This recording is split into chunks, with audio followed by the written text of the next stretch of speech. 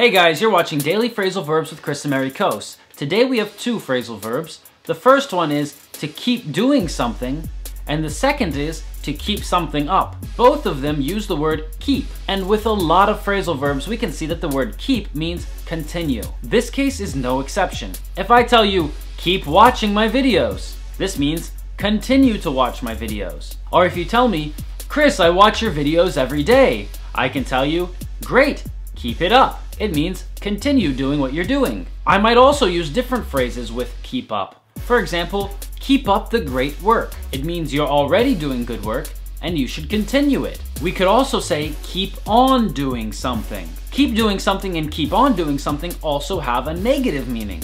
We use them a lot when someone is doing something that we don't like or something that's annoying. We could say, he keeps on interrupting me when I'm speaking. If you keep on liking my videos and keep on leaving comments, I'll keep on making these videos. Thanks for watching Daily Phrasal Verbs with Chris and Mary Coase. Don't forget to subscribe. I'll see you tomorrow.